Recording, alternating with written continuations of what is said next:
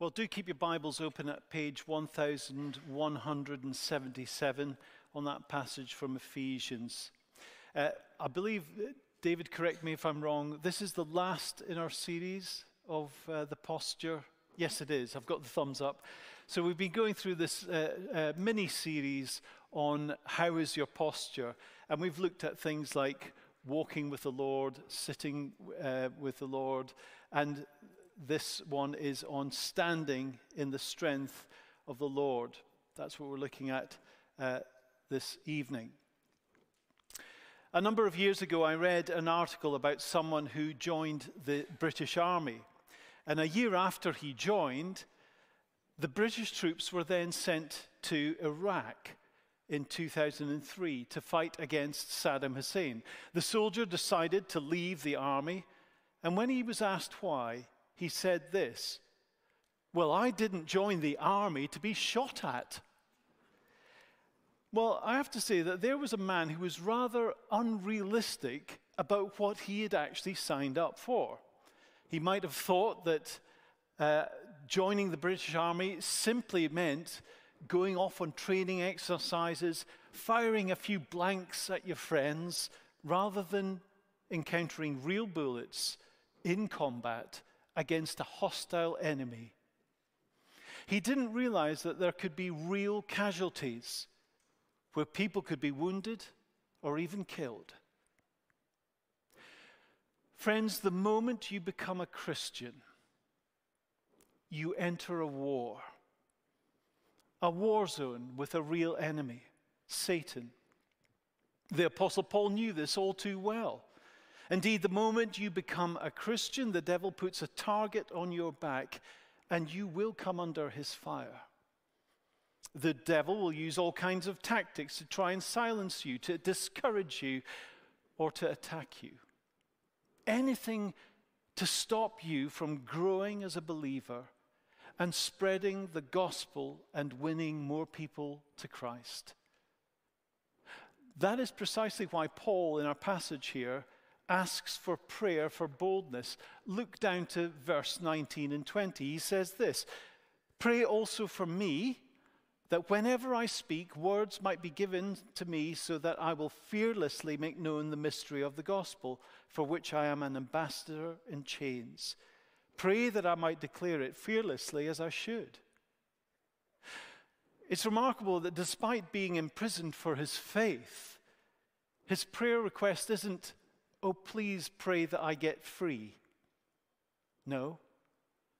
Please pray that I will be fearless, in order to keep making known the liberating power of the gospel of Jesus Christ, which alone has the power to free people from hell.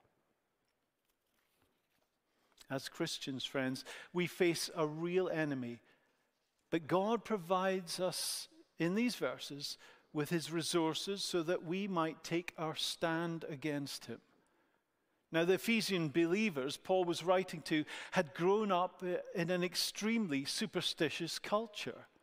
Many people in Ephesus lived in great fear of spiritual powers, and they took seriously the threats of curses being cast upon them. I have preached in India several times, and I can honestly relate to this because there were some villages in India where you could tangibly sense the change in atmosphere in the villages where demons were worshipped. Friends, the forces of evil are very real. But Paul wanted these Ephesian Christians to know that God is all-powerful. Jesus holds all dominion. And so the very first thing that we need to take our stand against the devil is to rely entirely upon God's power and ultimate victory over Satan. Look down at verse 10. "Finally," he says, "be strong in the Lord and in his mighty power. Put on the full armor of God so that you can take your stand against the devil's schemes." Now, this passage doesn't say, be strong in the power of yourself. So this is not some self-help, self-confidence boosting philosophy. No, this is our utter reliance upon the Lord's strength and might, not our own. Indeed, we would not be able to stand up against the enemy without God's strength. If you are unfamiliar with the letter to the Ephesians, then its opening 2 chapters, Paul unpacks the reasons for people to trust in the Lord and in his mighty power. In chapter 1, he explains all the blessings and the securities that the believer can have in Jesus Christ. We are chosen by God. We are loved by God. We've been forgiven by God, reconciled by God. We are blessed by God. We are made holy by God. We've been adopted into God's family and are given a guarantee through his Holy Spirit that we will be kept by God until the day of our redemption. In fact, so certain is our place in heaven that God has even reserved a seat for us in the heavenly realms. That's what he says in Ephesians chapter 2, verse 6.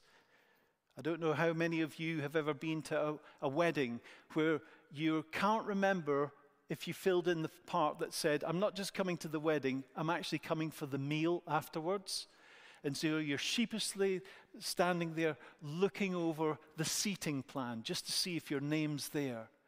This happens to me a lot, by the way, because I've got a terrible memory. And I must admit, I'm so relieved. I've been togged up, I'm all dressed up, my wife's with me. Colin and Vicky Webster, we're on there. Don't worry, I clearly must have filled it in. That's what God is doing here in Ephesians chapter 2, verse 6. God has seated us with him in the heavenly realms. So sure is your place in heaven. And it's all because of what Jesus achieved for the believer through his death and resurrection. It isn't by our good works that we have been saved, but by Christ's good and finished work on the cross. It is by grace we've been saved through faith in Christ. And we win in the end because he has won. Well, dare I say it, I don't know if you've been watching England in the Euros, in the football tournament, but you will be aware that we have been living on something of a knife edge. Scotland's knife edge was never a knife edge. I knew that we would fail. But the matches have been really uncomfortable to view, haven't they? We feel nervous and worried. Are they going to make it? Will they do enough?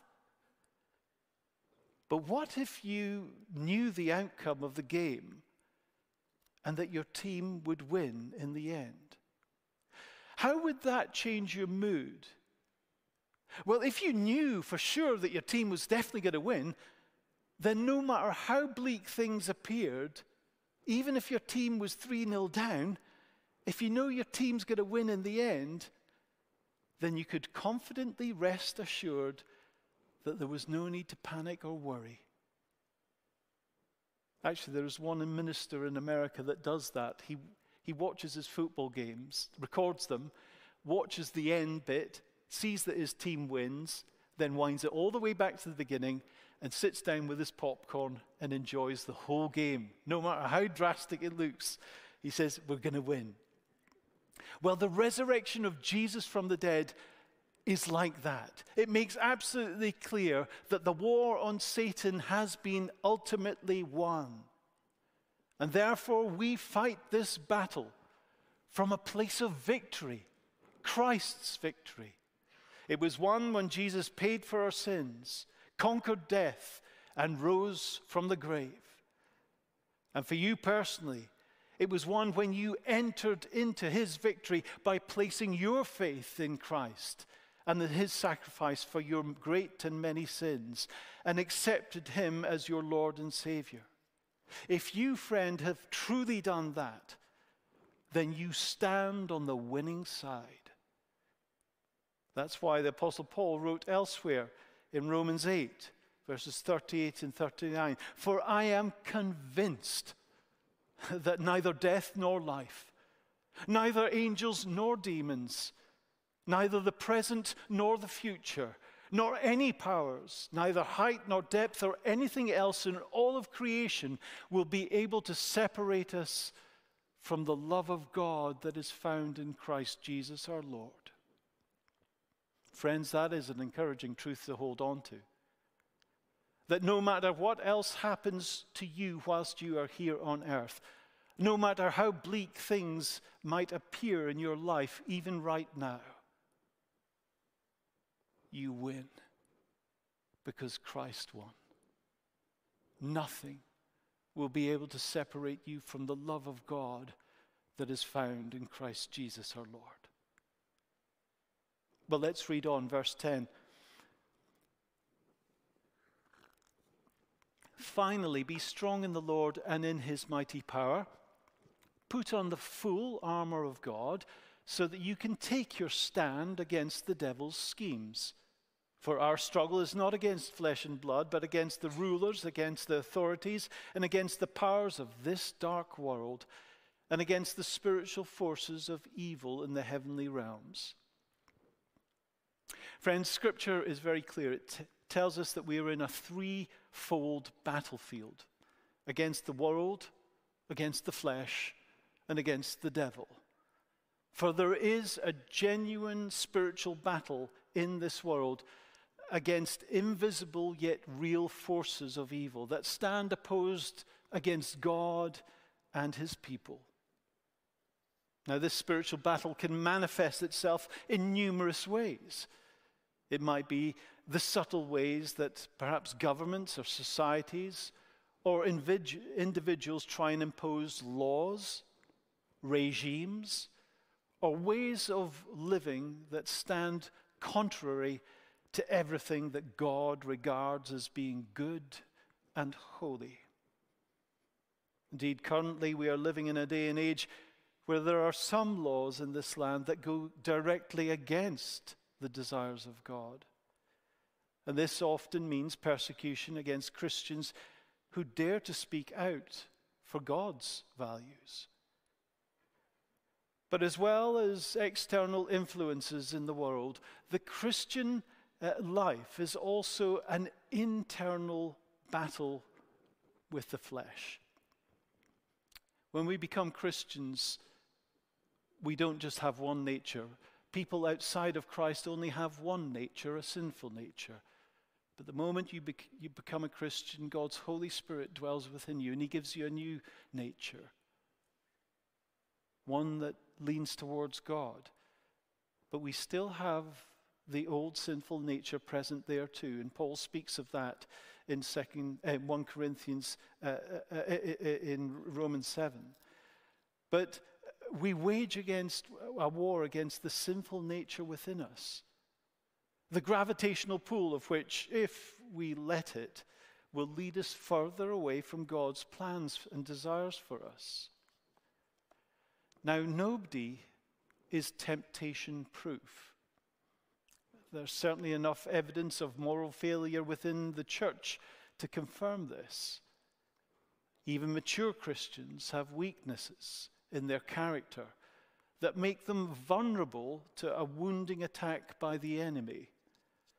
So being aware of our own internal weak spots, be they lust, pride, greed, or whatever, will help us to become more alert to defend and protect that area of vulnerability within our life. Well, Paul goes on to say this, verse 13.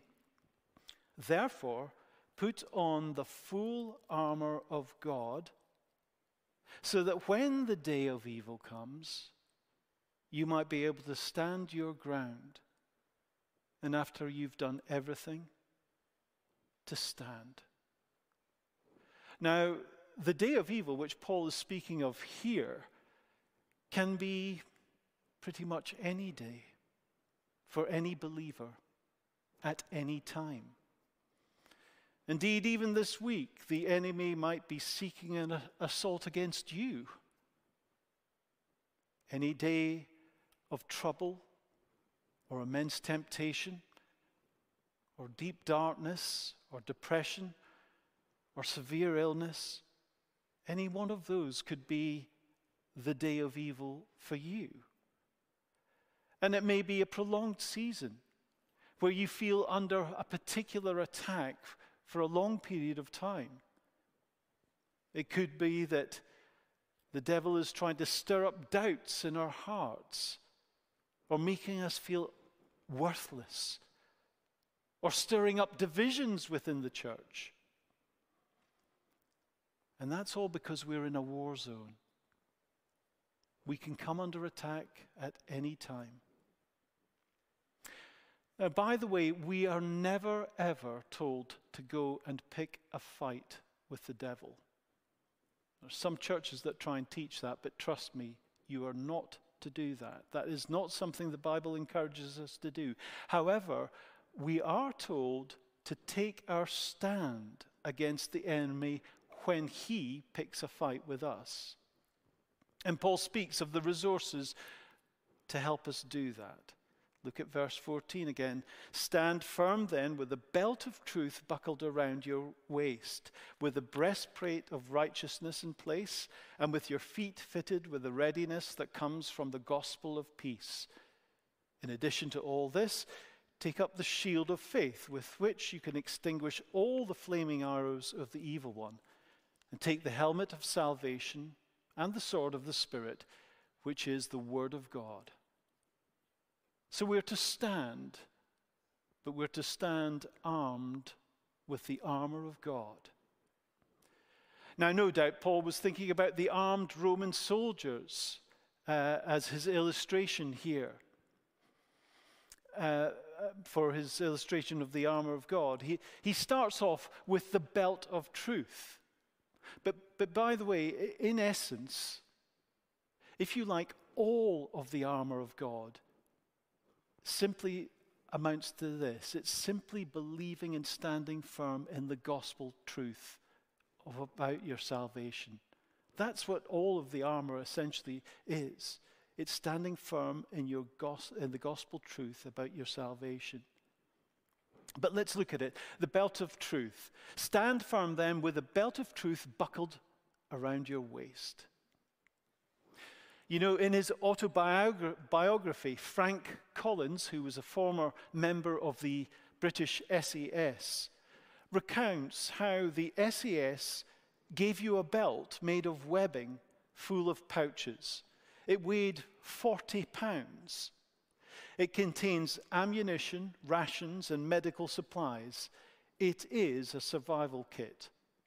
And the rule of the SAS is quite simply this: no matter who you are, no matter where you are, no matter what you're doing, you never take that belt off. Never. Not even at night when you're asleep. In Belize, a soldier took it off once. And the very next morning, he was discharged from the SAS because he broke the golden rule. That belt is your survival kit. Well, for the Roman soldier, the belt was an essential piece of equipment. It held really everything else on. It held the breastplate on. It attached his sword to it. It kept his garments out of the way when he was in combat. It was a foundational garment. Lose that, and you lose everything. And that's why Paul likens the belt of truth in this way. Make sure of all the gospel, being sure of all that the gospel message is declaring over you. That is truth from God. It stops you from listening to the lies of the world and the lies of the devil and the lies even within your own heart. Your own emotions can sometimes fool you. But listen to God's pure truth, the belt of truth, speaking into your life.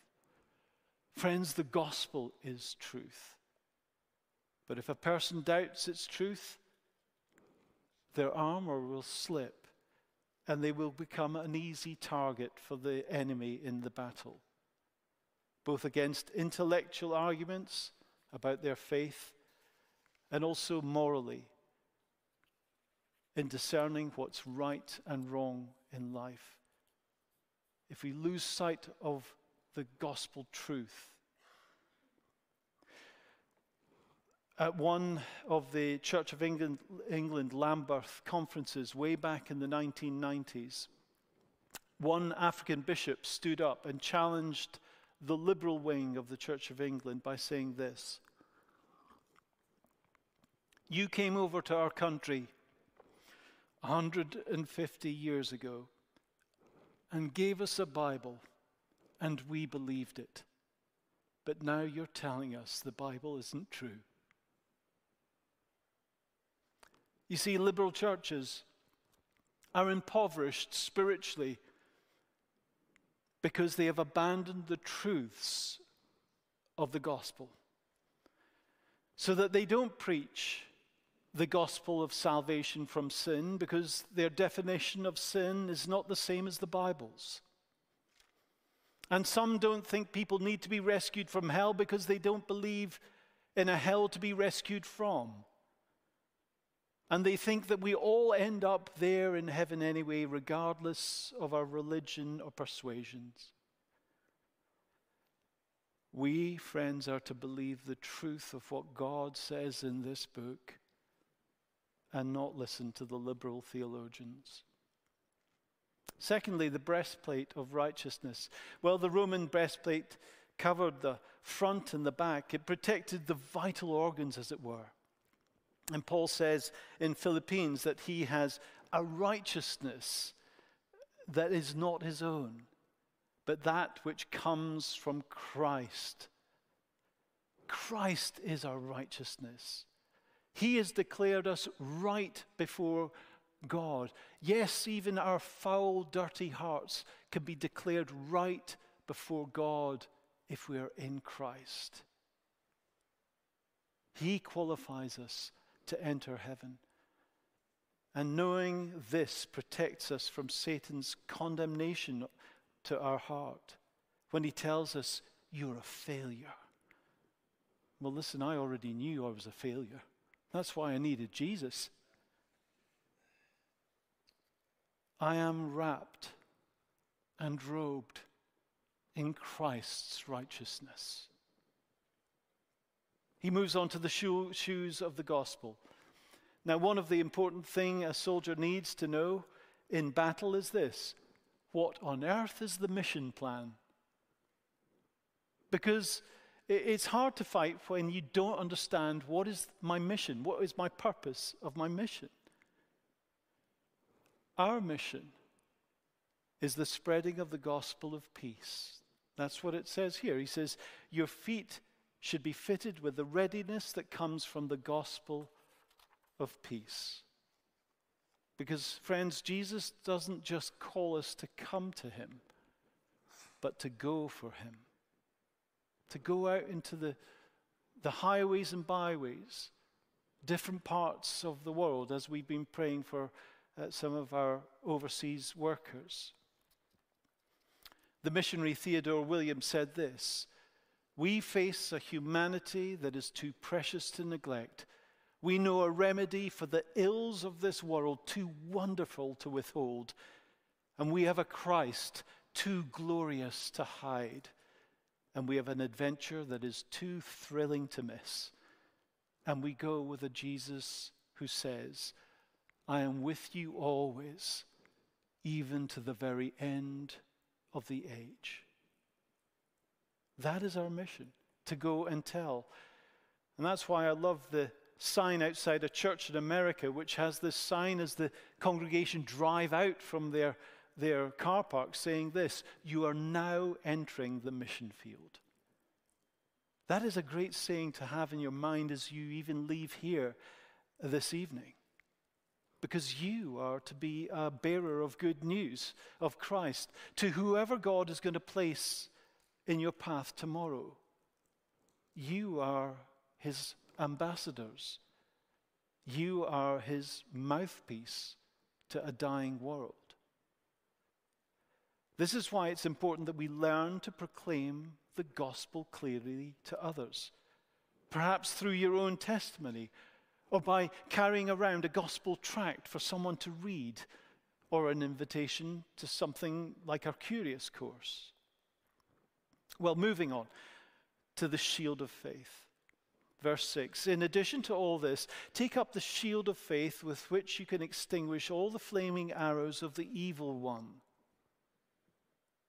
You know, Roman soldiers had shields made of wood, covered in leather.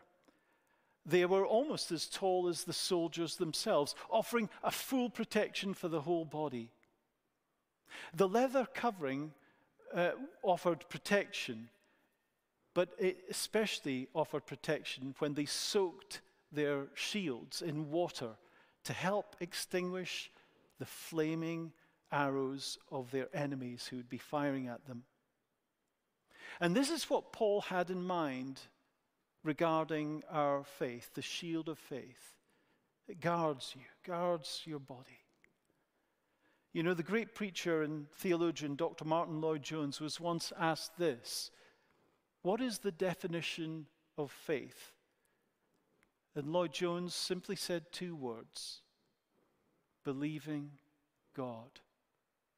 If you want to know a very brief definition of faith, it's believing God.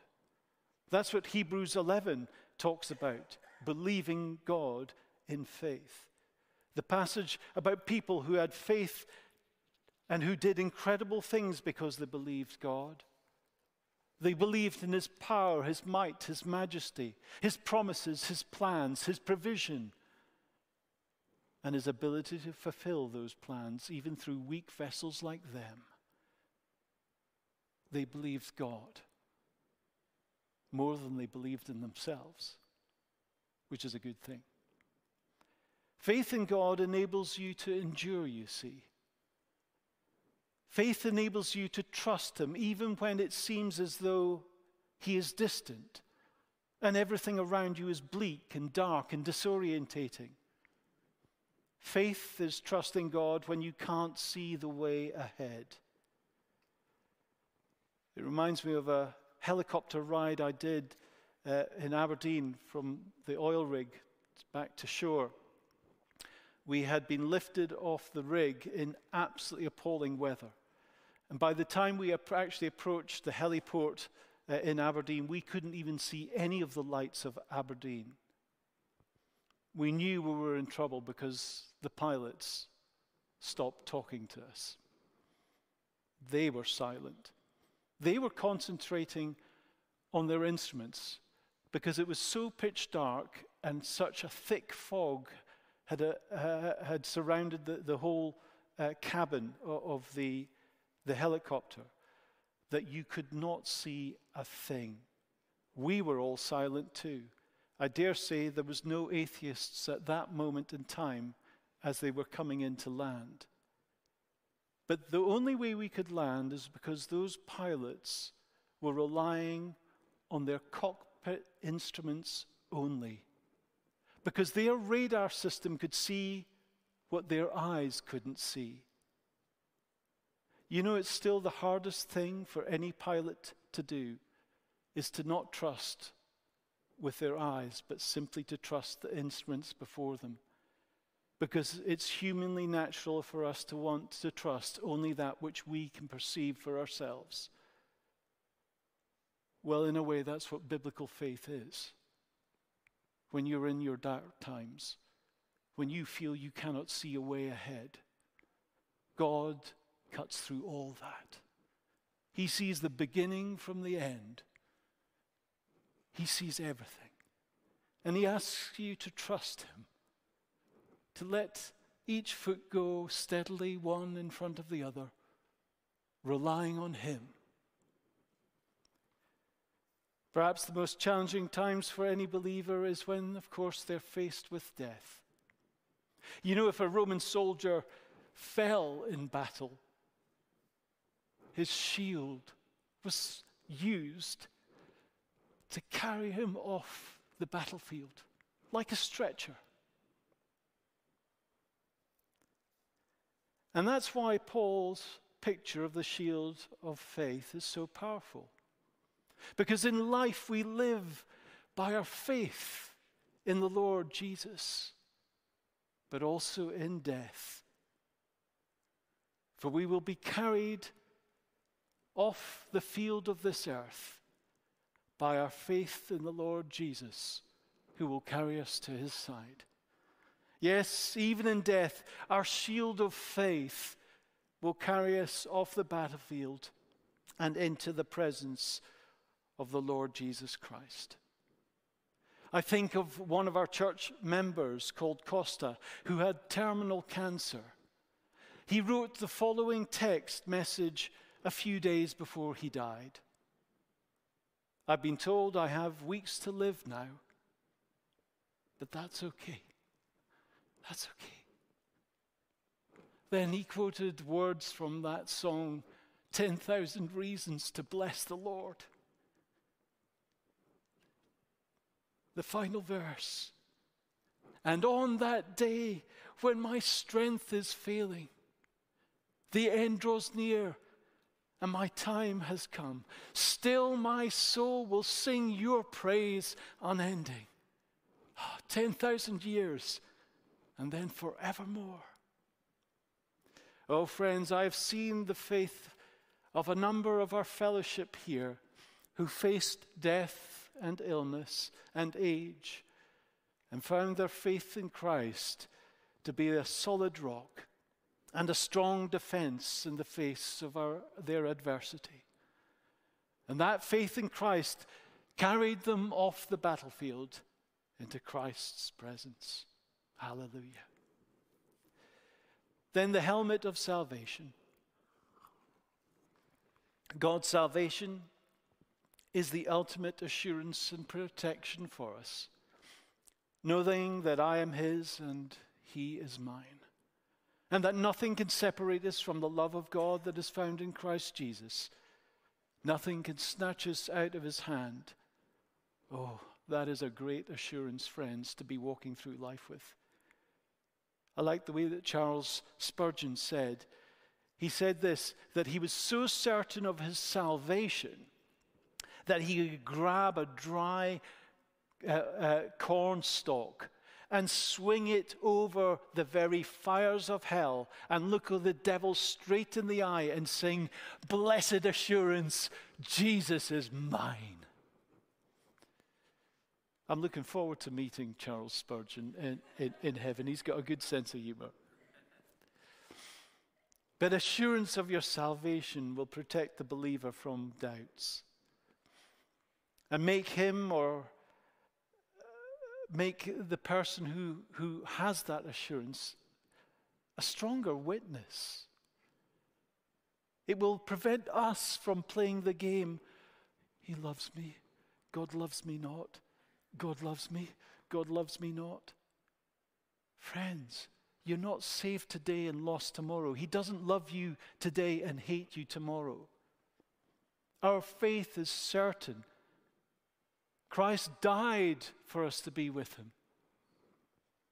Wear your helmet of salvation, that assurance. Because doubt is one of the first things that the enemy wants to sow in your life. That is almost certainly his first frontline attack on any new believer. He says, "Are you really saved?" Well, for the seasoned believer, he may take a slightly different tactical approach.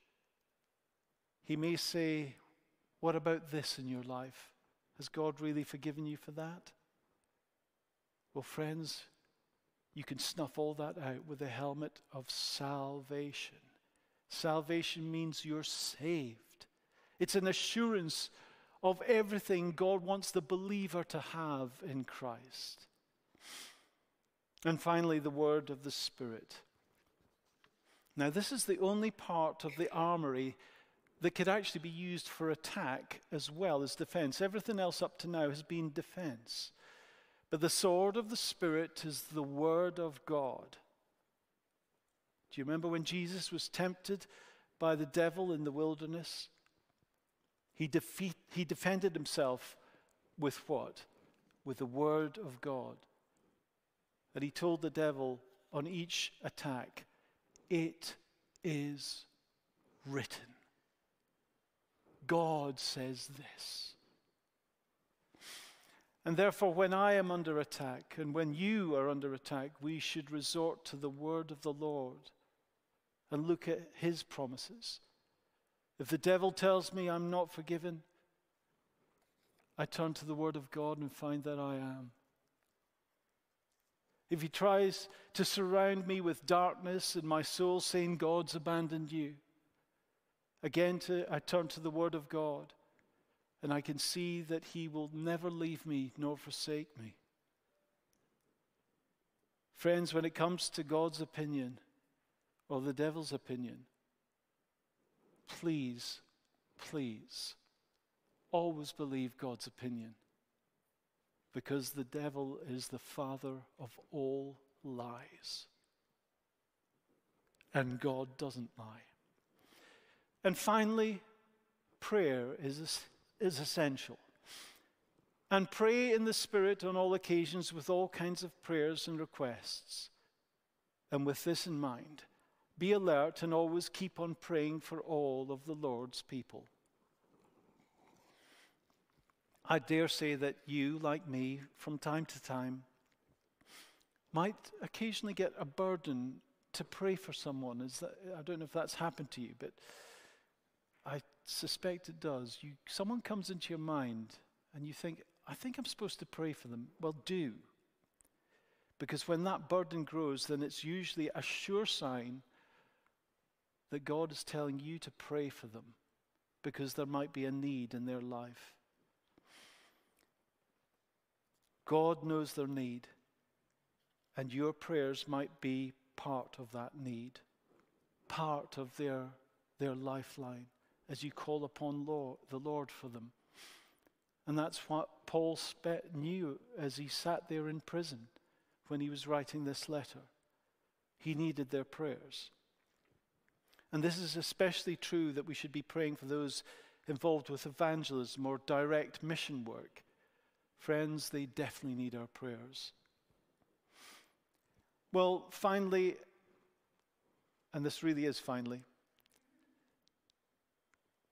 if you like, the armor of God has its relation directly in Christ, hasn't it? Because Jesus is a picture of the whole armor of God. We're told in John 14:6 that Jesus is the way, the truth, and the life. We're told that he is our righteousness. We're told in Ephesians 2:14 that he is our peace. We're told in Galatians 2:20, his faithfulness makes our faith possible.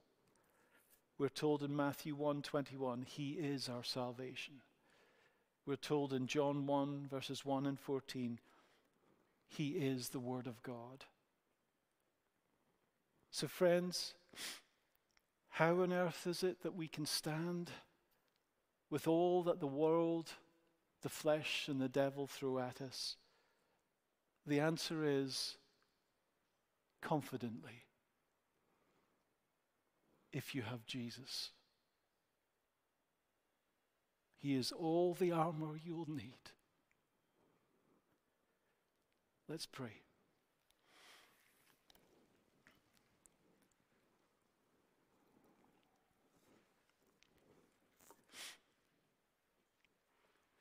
Heavenly Father, we thank you for your word. We thank you for its truths. We thank you for the wisdom that you inspired Paul to write these words to us here today, 2,000 years on from when he first penned it. Its truths are relevant to our situation as it was for Paul's. Lord, help us if we have neglected to wear the full security of the armor of God.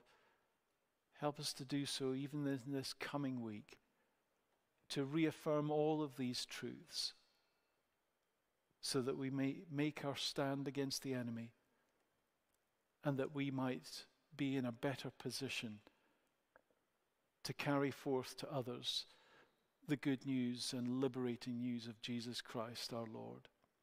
For we ask it in Jesus' name. Amen.